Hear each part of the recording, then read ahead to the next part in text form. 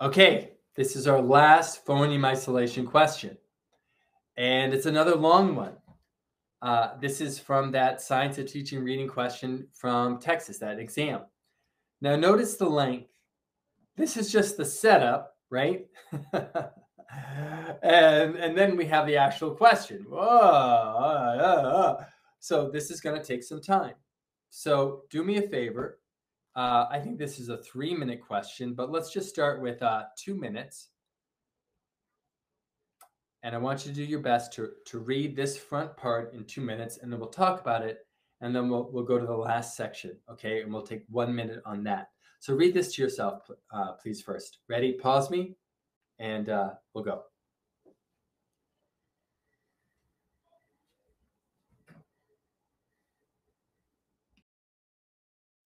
Okay. Now you read it over. Let's go through what you noticed. Well, it's an assessment question, informal assessment, meaning this could fall under the assessment question section of your test, right? And it's a type of assessment in reading that's used to gather information to guide instruction. Now, what type of assessment is it? Is it a comprehension assessment? Is it a fluency assessment? No, this one involves phonemic awareness. So we're going to be working with phonemic awareness, that ability to hear, identify, and manipulate sounds in spoken word, individual sounds in spoken word. And it's a kindergarten teacher, which means that the students that are in this assessment, they're pretty young. So we're thinking kindergarten, I don't know, 5, 6-year-old. Okay? Okay, so what's the teacher doing? Well, the teacher meets with the students and says, we're going to play a game, play a word game. I'm going to say the word that you know. When you hear it, I want you to say each sound in the word in the right order. So we're looking to see if they can segment and hear the sounds in the right order. Okay, so something to do with hearing the sounds in the right order. And then they say, for example, if I say fan, you'll say f and n. Now look, the teacher wants them to practice phoneme segmentation. Can you see that? They're hoping that they take that, but this shouldn't be phoneme isolation. It should actually be phoneme segmentation, where they're taking the word fan and they're breaking it into individual sounds, segmenting it into sounds. They're segmenting it into 3 sounds: the f sound, the an sound, and the n sound, right? So that's ideally what the teacher wants. So their hope is that the student will be able to play this game involving phoneme segmentation. But this is the student's response. The student, they do this activity, and after meeting with the students, the teacher reviews the performance and notices several students perform similarly on the assessment. And this is sort of what they do. They say at, m, n, la, ein, ha, at, ga, Now, what are they doing? It looks like it's onset and rhyme, right? But remember how in onset and rhyme, they're identifying the initial sound? So they're kind of like halfway there. They're identifying the initial sound. They're just not segmenting the rhyme. Is that right?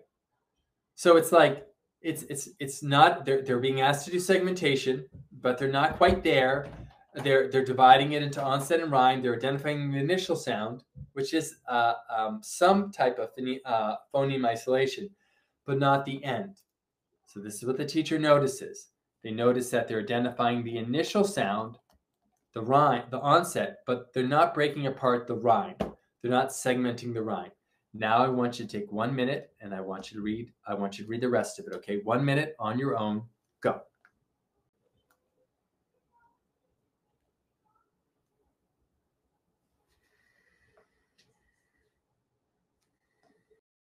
Okay, on go.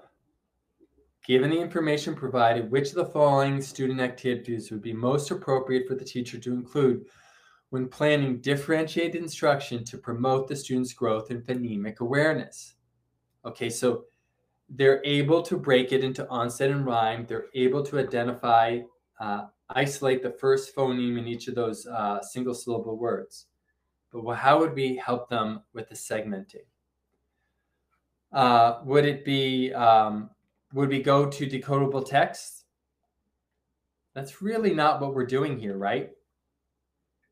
Decodable texts are very helpful when a student has sort of cracked the code with the alphabetical principle and they start to learn basic phonics or basic letter sound correspondence. Then this might be really helpful for them to practice. We're gonna do decodable text in a little bit, so I'll save that for later, but it's not what we're going for. Is it identify and match pictures that represent words with the same onset and rhyme? Is that what it is? Well, we don't want them to remain in the onset and rhyme zone, right? We want them to move beyond that. So we're going to cross that one off too. How about this one here? Practice reading simple words that belong to a common word family like CVC words. Is that what we're doing? Or some type of word family like word SH words? Is that what we're doing? No, not doing that. So what do we got? We got A. Oh, it's always A. Identify and match the initial, medial, and final sounds of words represented by the picture. So we're practicing isolating the individual phonemes in the words. For example, in the word men, we would have, in that word, we'd practice isolating the initial, the middle sound, the medial sound, and the final sound in that word.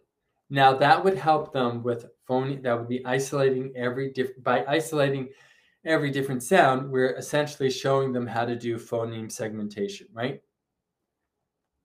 You like that, team? So here's the thing. As you get comfortable with this, you'll start to see, hey, this is a phonemic awareness activity, right? It's shouting it out. So if you can spot it, you'll be able to get it right a lot faster, okay? Let's just go to this one right here from that test and just look at the answer choices. This one actually doesn't have an answer choice. It has an extended rationale behind why the answer is A. It's from that Science of Teaching Reading test. It's number 6. The answer to number 6 on the Science of Teaching Reading test, the 293, is A. And I would encourage you to go and read these over. Because they just go through a lot of vocab and they really help a beginner teacher and an intermediate teacher clarify things. And if you're a reading specialist, guess what? It's going to help you too. Okay, so the answer is A. This is from that Science of Teaching Reading test, the 293. Everyone should check it out if you have time, okay? This is number 6. The answer is A from this test. Great one to do, okay? All right. All right, now we're going to move on. Now we actually are going to move on to phoneme segmentation questions. So we've done a whole bunch of questions involving phoneme isolation. And now we're going to move on to blending and segmenting types of questions. Okay, so we'll go to that next level now. Let's take a look.